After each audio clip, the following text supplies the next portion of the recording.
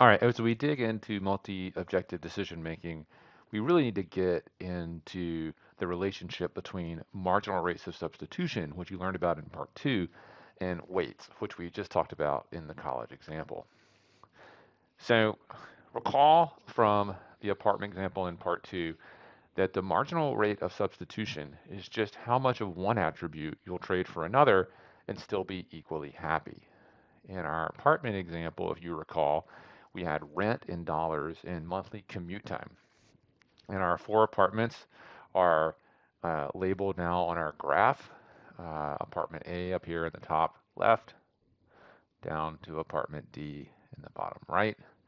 And if your time is worth $100 per hour, that is the marginal rate of substitution you're willing to trade between rent dollars and commute time hours.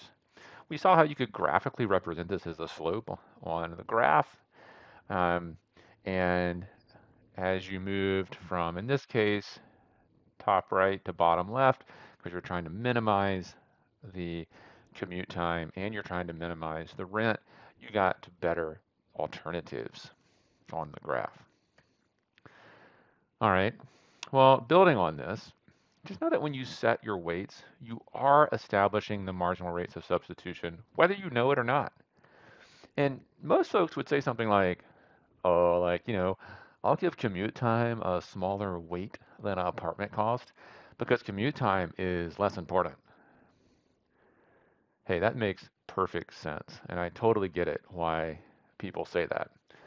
Unfortunately, it's wrong.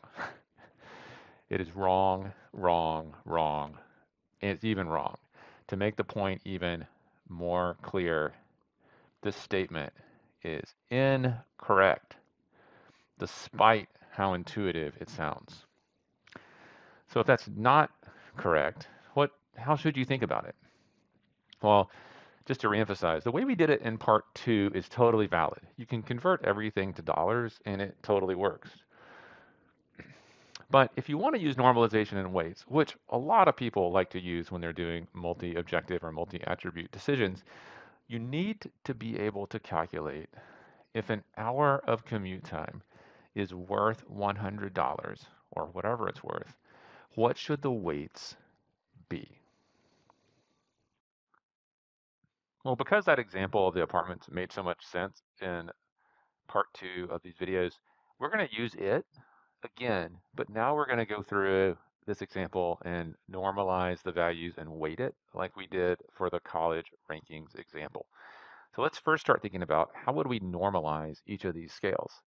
And for rent, lower is better, right? And so the best one in that case is $1,500, and the worst one is 3,000. So apartment A should have a 1 for the normalized value for rent, and apartment D should have a 0. And the other two should be, because they're evenly spaced between, they're actually going to be evenly spaced between 0 and 1. So 0.33 and 0.67. The monthly commute time in hours is flipped. The worst one is apartment A, and so it will get the value of 0 for monthly commute time. And apartment D will get the value of 1 for monthly commute time on a normalized scale because it's the best.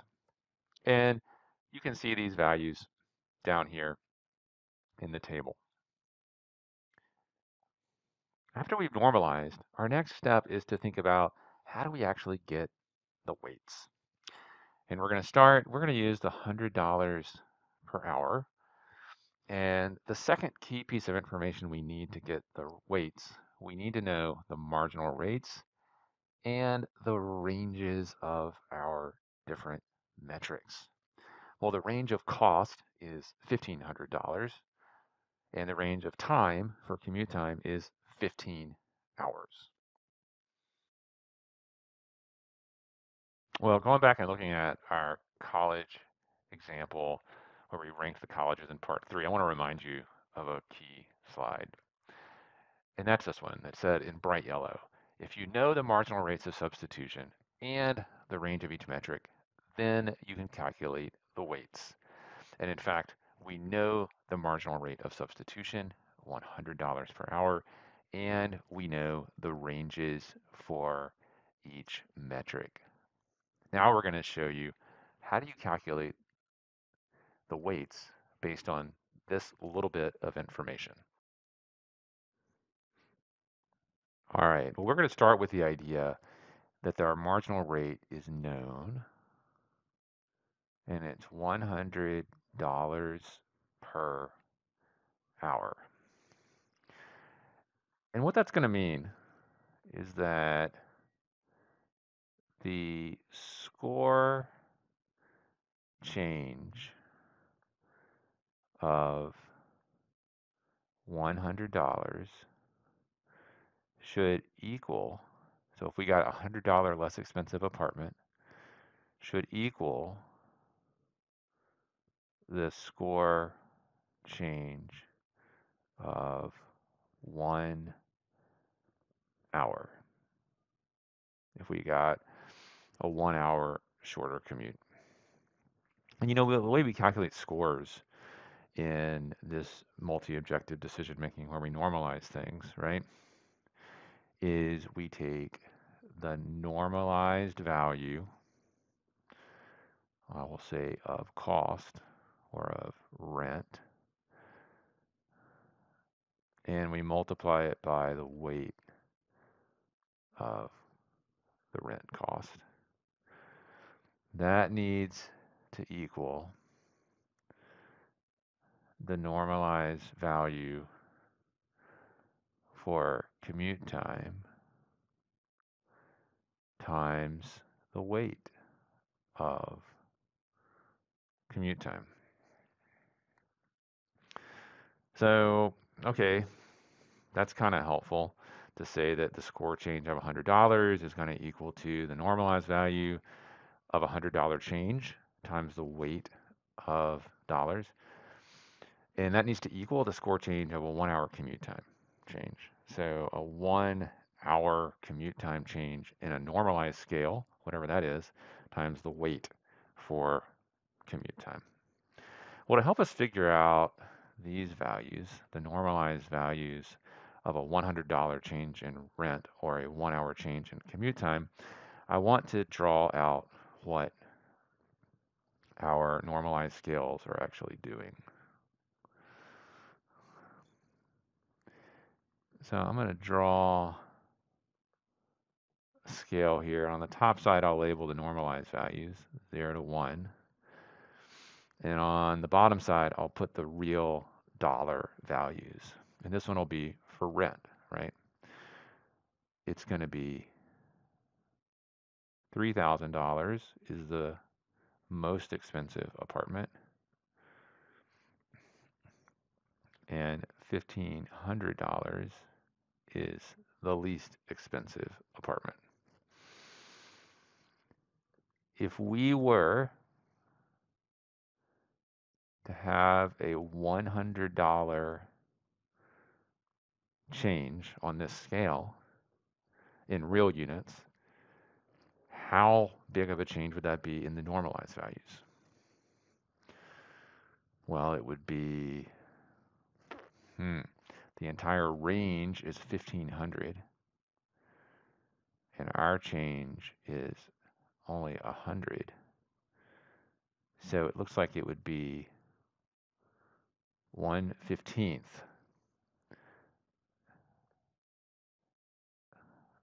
of a normalized value change would be equivalent to $100 in real units. And I can come over here and do the same kind of visual for commute time, where our worst commute time is 20 hours, and our best commute time is 5 hours. And we want to know, for a change in 1 hour, what is the change in our normalized scale? Well, 1 hour over the range of our different commute times, which is 15, and that's it. All right, 1/15, that's already reduced. So it's actually also 1/15 of a normalized change. All right, well, now we can go back up to our relationship that we have starred up here on this line and say that for a $100 change in rent, That's a 1/15 of a normalized change. And that times the weight for our rent needs to equal the amount of change we would have if we changed our commute time by an hour, which is, again, it's a 1/15 normalized change times the weight of commute time. Now remember, the whole reason that we're doing $100 for rent and 1 hour for commute time is we established that the marginal rate of substitution for this decision maker is $100 per hour. All right. Well, from here, actually, really all we're going to do is end up with a weight ratio. Weight of dollars over weight of time equals 1. Interesting. Well, we have two unknowns, and fortunately, we don't just have this one equation, we do have a second equation. It is typical when we're doing weights that we want to have the weights sum to 1. That's a convention that is used. And with these two equations, I'll just use substitution in this case, that will say, the weight of dollars equals, it looks like the weight of time.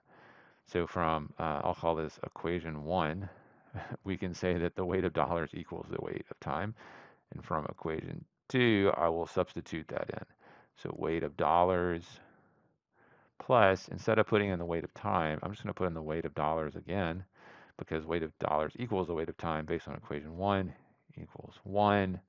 And therefore, the weight of dollars equals 0.5.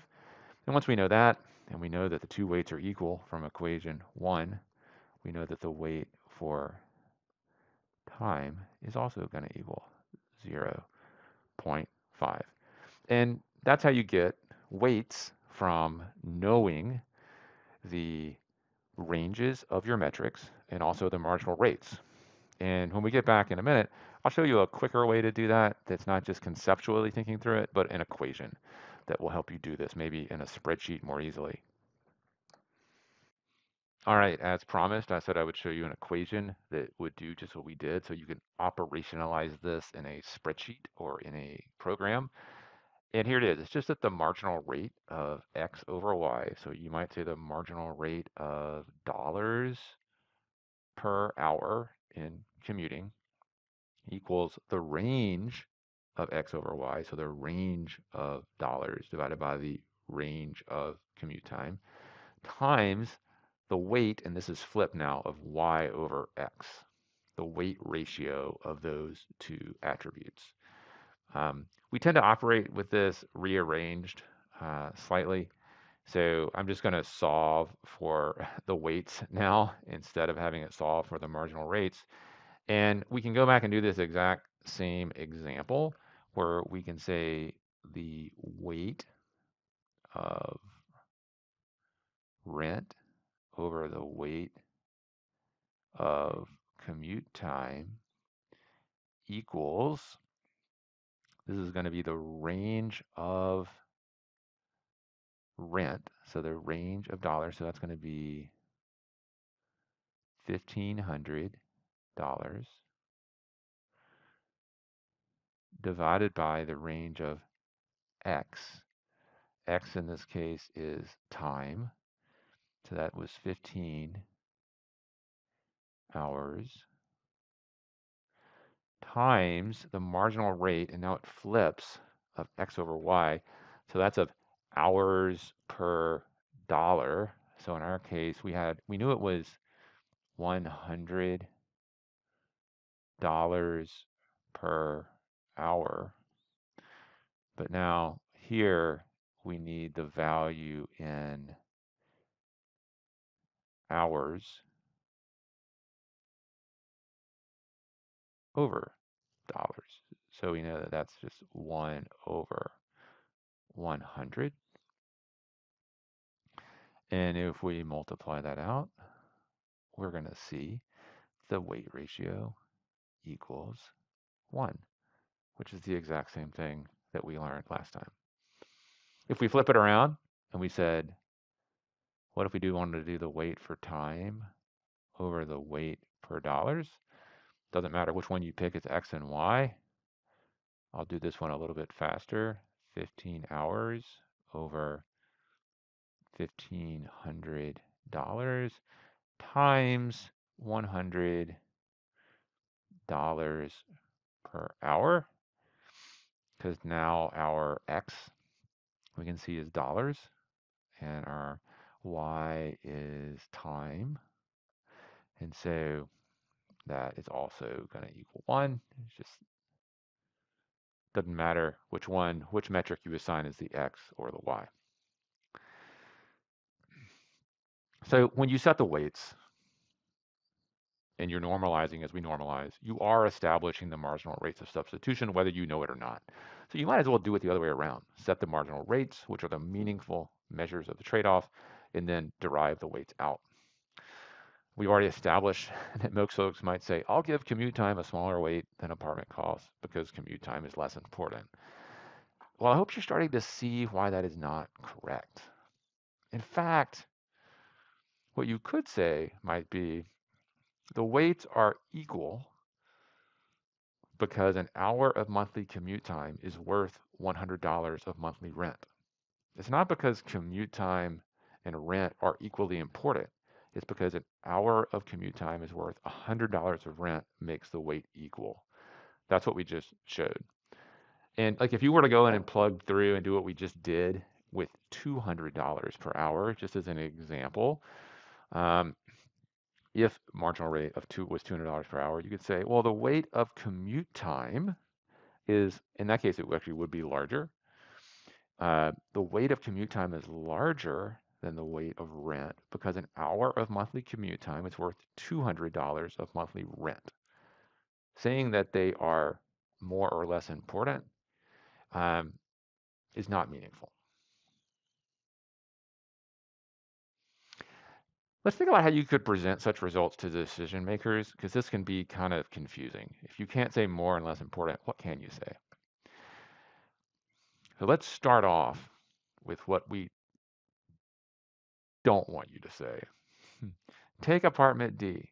Your MRS value is $200 per hour, and therefore apartment D gets a score of 0.67. The next best apartment is 0.56. We've already established those scores are meaningless to a decision maker, and they're not even sure what MRS means. So don't do this. Here could be something better, one way to do it. Hey, the break-even point's when your time is worth $100 an hour. If you value your time more than $100 an hour, go with apartment D. It only has 5 hours of commute time, and it costs $3,000 in rent. But if you value your time less than $100 an hour, apartment A is better. You have more commute time, 20 hours of commute time, but your rent is only $1,500 a month. Alternatively, you could also say something like this. Hey, as a base choice, take apartment A. It's 20 hours of commute time and $1,500 in rent.